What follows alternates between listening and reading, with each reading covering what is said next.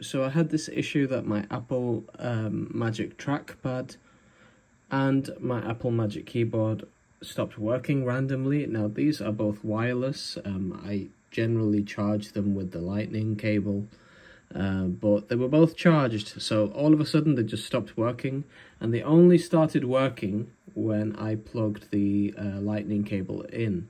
Now, I found that pretty annoying because I only have one lightning cable, so to do something I'd have to connect one, and then if I had to type something I'd have to connect it to the keyboard. So the way to fix this issue, this is how it worked for me. Connect your lightning cable to your trackpad, and then you're going to go to settings here, so click settings, go on to Bluetooth. Now, I've currently fixed the issue now. This is the Bluetooth settings page. Now, in this situation, if you've only got one of them plugged in, it'll say connected and charged. And the other one will say connection rejected. This is if it's happening to both, but it would say connection rejected. Long story short, all you have to do is turn off Bluetooth and restart Bluetooth, and that should resolve your issue.